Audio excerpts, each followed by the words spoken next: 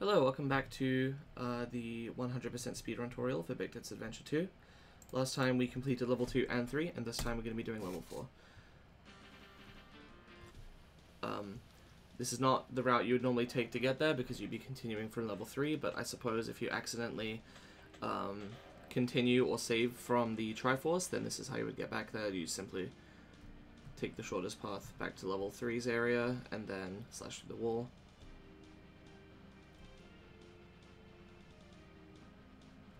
Like so.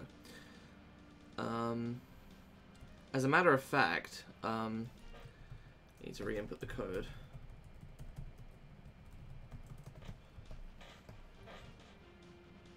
We actually need to kill these Dark Nuts again. You can avoid killing these Dark Nuts again by opening up something coming up. Give me a second.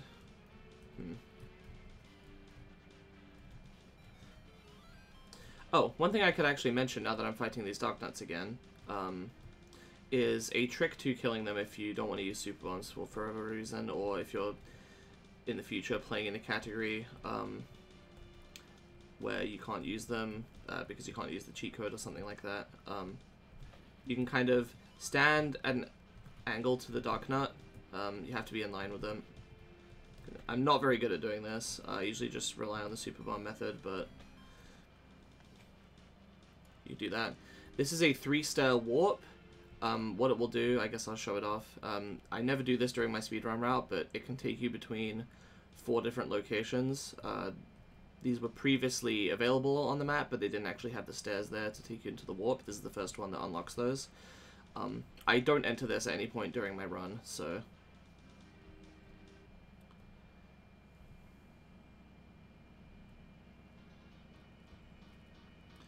when you enter here, you want to have the boomerang equipped and be stunning these things instead of attacking them like I was.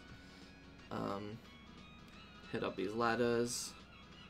This level is extremely linear, which also means that if you die, you lose a lot of progress, so you want to be careful. With the cheat code, it's not too bad, but without it, it can be extremely rough, and it's probably one of the hardest levels, especially to do fast. Here we have some boulder RNG. Sometimes they'll hit you. There's not much you can do about that. At least to my knowledge.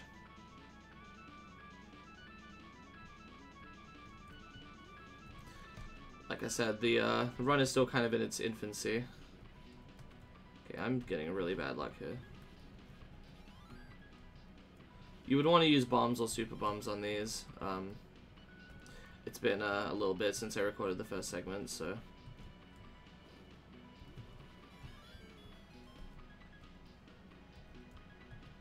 here we have Vias. They'll start off as these things. Actually, can I do this? This might be faster. Yes, I can. Well, discovering something while doing the tutorial.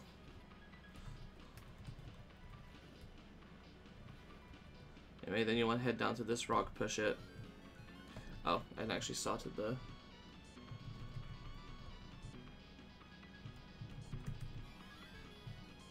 There you go. And you want to immediately switch to the hook shot. Use it here. Switch over to bombs. You want to head left. Make sure you have super bombs equipped here, because we're going to be fighting another manhandler. Wait for it to line itself up with you, and... Okay, that time I failed. You can get this in one shot, and that's really fast. If not, then just, yeah, there you go. And you need to get the magic shield, that's why we come in here. And you can leave, go right.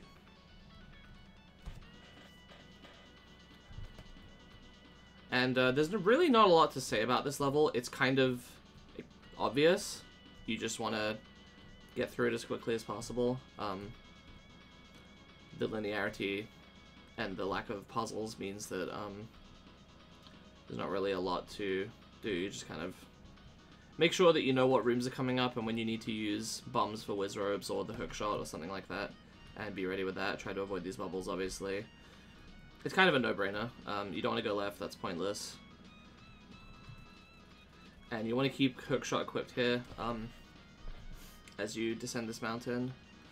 Because you're going to need it right here. And then switch back to Boomerang, because there's Tektites. And then switch to bombs.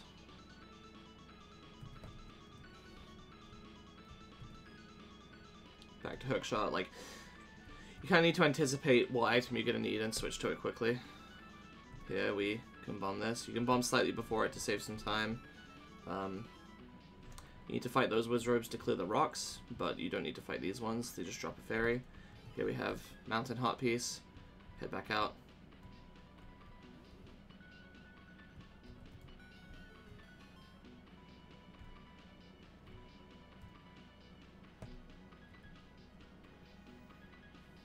And then we just climb.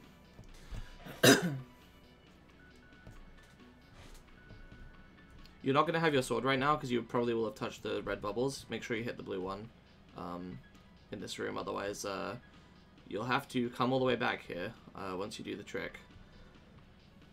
Because I think you'll probably need your sword for things coming up. I don't know, just don't let that happen. Sometimes the boulders can actually be helpful and push you up. That was really good RNG there. And as soon as you get this, you want to continue. Exit the dungeon. And you want to actually face left and play it. You can also face right and play it. I'm going to go ahead and explain the ocarina mechanics here while I'm walking through the clouds. Just follow the route I'm taking.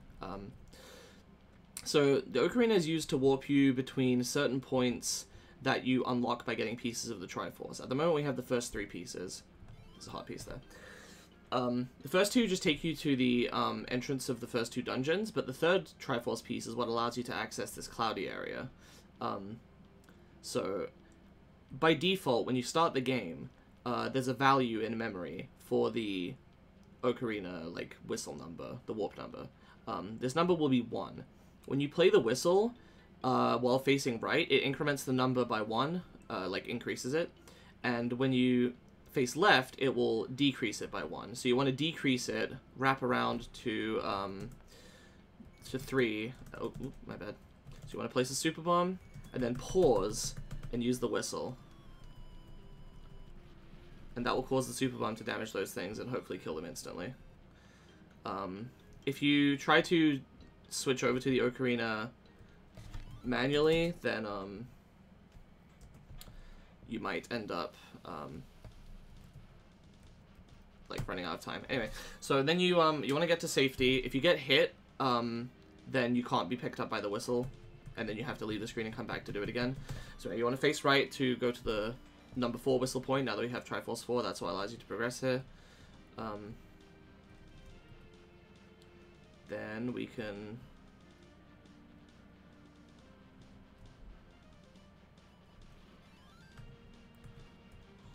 do this. And in here is a very dangerous mini-boss. What you want to do for this... Oops. Oh. Okay, well that's what happens if you, that's what happens if you mess up. He will kill you instantly. I actually don't remember him doing that, and I'm wondering if that means that I've missed a heart piece somewhere. No, you are supposed to go into the second row only when you do that. Okay, so yeah, you lose a lot of time if that happens, so don't let it happen. If that happens, right there I just incremented round to 1, so you actually want to go right and then left to do it again, so wasting a lot of time here. Play the whistle to escape here.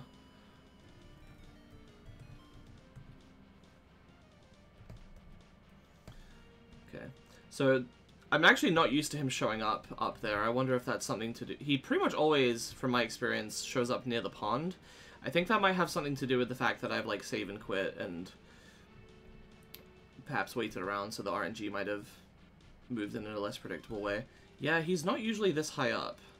Anyway, so you want to make sure you go with the boomerang, and then you want to go boomerang, sword, sword. Boomerang, sword, sword. Boomerang, sword, sword.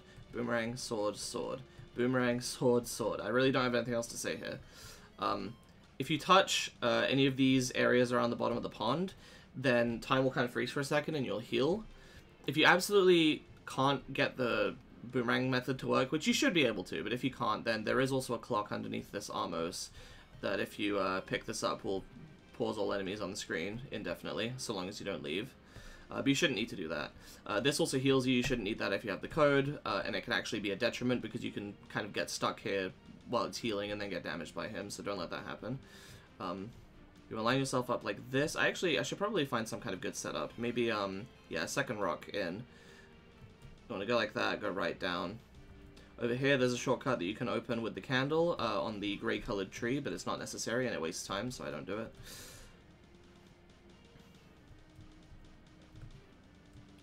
So then you want to just navigate through these trees to, oops, this area. You want to head up. Line yourself up with, actually no, you don't line yourself up yet. When you enter here, you want to go left, right, left, and then line yourself up with this rock and go north. There is a hint for that, amusingly referred to as why eat wet noodles to be west, east, west, south. Anyway, the reason you want to line yourself up like that is you'll cut through this bush. It might actually be faster to not align yourself with that, actually. To align yourself here and then move up. But you want to be in this exact spot, lined up with this bush, and then play the whistle. This is also hinted at somewhere. We're just skipping the process by which the player would be expected to find these hints, basically. Allows us to save a lot of time. It's just information, so it's not needed for even for 100%. You want to try to remember where this is, relative to the other features. Line yourself up to get in here. Switch to arrows. Thankfully, the benefit of not being able to skip text means that you can focus on switching items instead. Over here, you can see there's kind of a, I can't move further up, but there is kind of a red tint to the rock up there, so you want to fire an arrow there and then, oh, that was weird, don't know why that wasn't working. But yeah, that'll open upstairs, go immediately right, use a boomerang if you need to, and then this guy will give you an upgraded medallion of strength in exchange for yours. Once you do that, exit, follow the path back left,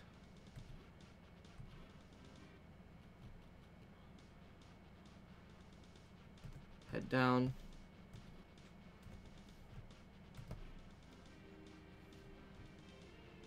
want to head left immediately and then line yourself up with that bush and go through the wall like that.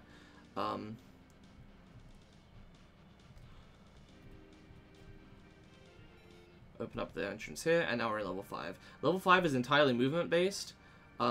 It's a gigantic maze, so you're not going to know the way through unless you look at a walkthrough or a map or something. There are actually maps of this level around. I made one. It doesn't have the items in it, but you can cross-reference that with where the items are supposed to be and use that to help you. I'll put a link to that in the description if I remember. So you want to head up, go to this first little corridor here. Go down a bit, up, keep going right. Then you want to head down this way. As soon as you get that key, continue. It's pretty close, but I think that continuing is faster than walking out the way you came.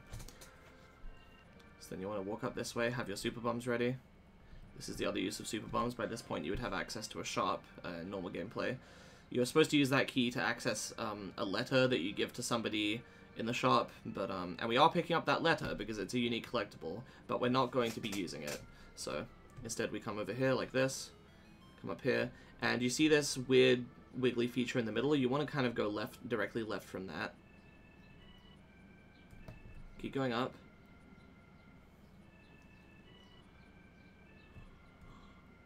And then you want to actually not exit the screen. You head down the other branch, but then you loop around this thing, and then go straight up, left, like that. And you want to hit this warp, and here's your letter.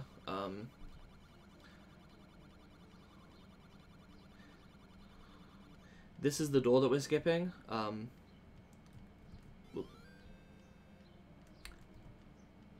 then you want to actually use the 2 keys that we just got to jump ahead a little bit. This is a screen we're going to be returning to anyway, so it kind of doesn't matter which order you do this in. Actually, I think you would lose time. There is potential here for my route being, actually somewhat suboptimal, but I think that this is pretty good. It's the best one I've been able to find. You might be able to do things in a slightly different order here. Anyway, then you want to head down from here. Make sure you hit that button. I mean, actually, you have to hit the button. Never mind. Head down this way, and then loop around here, and it's basically just a long kind of snaking velvet rope type thing. Make sure to try not to get caught in corners. That would obviously costs a tiny bit of time, but it can add up. Another key. This is the letter room, so you want to actually proceed to the raft. This is where I say there's potential for improvement, because doing this twice seems kind of redundant. I'm not sure if there's a better way of doing it, though. I'd have to recheck where these warps go to. The thing is that it's useful to come up here twice, so I'm not sure. It's worth looking into, at least. You want to keep going left, and you want to go down, left, or left down, it doesn't really matter. And head up to this heart piece. Then you keep going down. And you don't want to transition screens. Once again, you want to kind of just follow this path. I can't really tell you how to best to remember things. I don't have any like mnemonics or anything. There's a hint somewhere that says that blowing up waffles will give you a reward. That's what that's referring to. There's another place you have to do that in level 7 as well. In this case, it's for a bomb bag upgrade. You pay 50 rupees. Make sure you've filled up your rupees to have the ability to do that.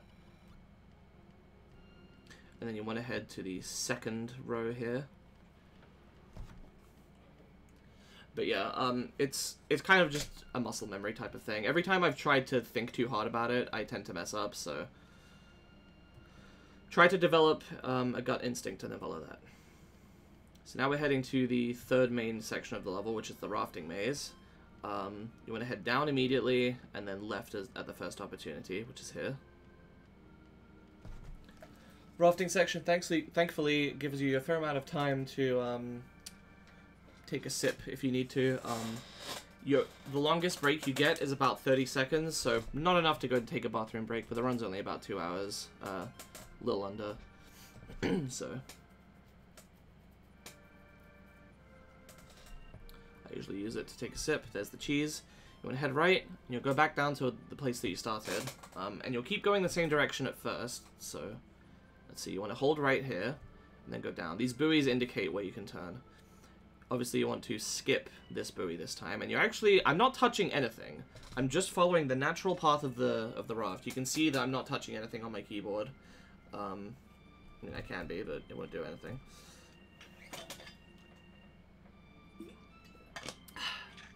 So this is where I normally take a drink.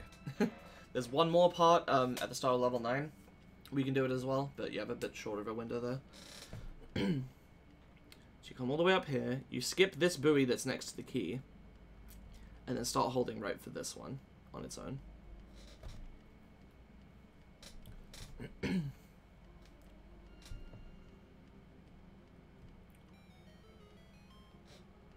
Again, not much to say here. The raft kind of moves automatically, so there's nothing you can do to speed this up. And then this will automatically kind of take you down so you don't press anything. You want to start holding up here to take the first turn up.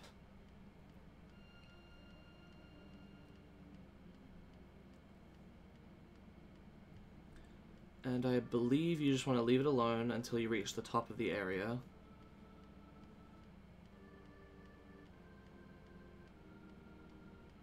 You can start holding right here if you want.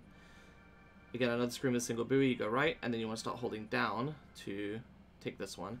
I like to think of it as being 3 buoys here, and you're going from the left to the middle one. Obviously, they're not all on screen at the same time, but yeah.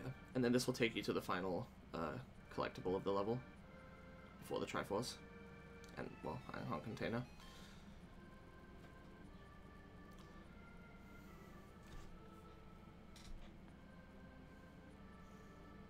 It's worth kind of looking into how the raft mechanics work in Zelda if you're not sure.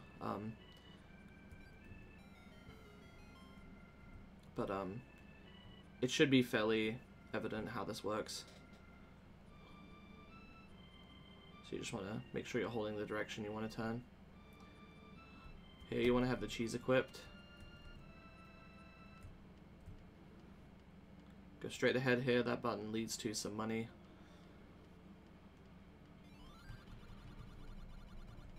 Switch to Boomerang. And then the best way to fight Gleok from my experience is to go into his body, which doesn't damage you, and then slash down. Heal yourself so you can get sword beams. If that happens, try to get back up into the body. Also try to avoid being hit by the bubble, because that will obviously disable your sword. And the only thing that can damage this guy that you have is the sword, so... you might want to try going a bit more aggressively for the head once you know, with stabs. Anyway, once it gets down to only a couple of them. So you'll notice there I just increased my super bomb count to 4. That's because of the bomb bag upgrade I got. I believe that's actually a glitch, or it might be a change. It's supposed to only increase it to 3 because it's supposed to be a quarter of the number of bombs you can carry. So it should have increased to a capacity of 3, but for some reason it increases to a capacity of 4 instead. So we don't go into this cave, but I'm going to show this off just for reference. Stone is at the top, bushes on the left, stump on the right, and Amos on the bottom. So you want to follow that. That's what these indicate. This part is very boring and tedious, but stick with it because there's nothing else you can really do. Here, you might be tempted to hold right to immediately go off the dock, but you actually have to step off of it first. This didn't used to be the case in older versions. Here, because we started and ended with right, that actually counts as the same right because of the way that maze path mechanics work. It basically checks the last 4 and it doesn't clear it out after a successful path, so you can use the same right. So now we want to go right. I think I actually might have messed that up. Up. Up. Nope. I actually did that right.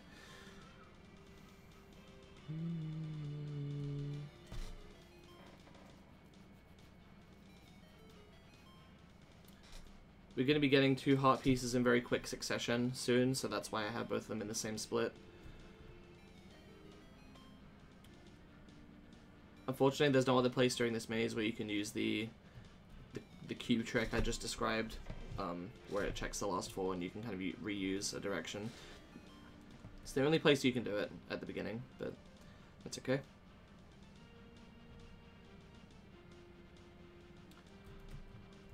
There's actually really good enemy RNG there. They didn't get in my way at all. Same with the boulders. Usually these things hit me all over. So just try your best to get through this without taking too much knockback. The damage doesn't really matter because you can heal it, but you want to head over. Goddamn. You want to head over to this. This is not marked. This is just hinted by when you go to this screen. Normally, you'll see that there's a ledge there. If you use the map, you can work out that those screens are connected. That's your only hint. Here you have to kill these Tektites. They're a piece of shit. Just try to get them into a convenient position with the boomerang and then walk up and hit them. You want to go to 2. You're required to take this warp ring. And then you want to go to 1. We're actually skipping to one of the drop-off locations, which is just a shortcut. You shouldn't need it during the run. But if you're playing without the cheat code and wanted some insurance, then you could. So here we want to... Oh, forgot to mark off that. We have more levers. You can ignore them and push this rock. From here you want to go down. I can't really show you the path through this. You're intended to use the lens of truth to get through, but it's faster to do it now, I think.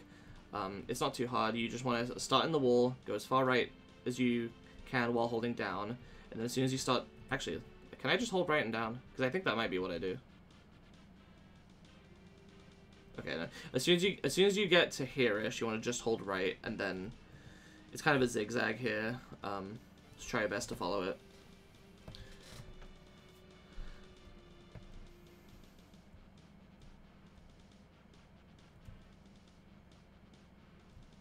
And then you want to switch to super bombs, hit in here, super bomb this. Make sure you don't get... That can happen, unfortunately. You can kind of get stuck on the ladder like this. Try to move accurately to avoid that. Here we have level 6, which is... actually, that'll be the end of this segment, but next time we'll be going over how to progress in level 6.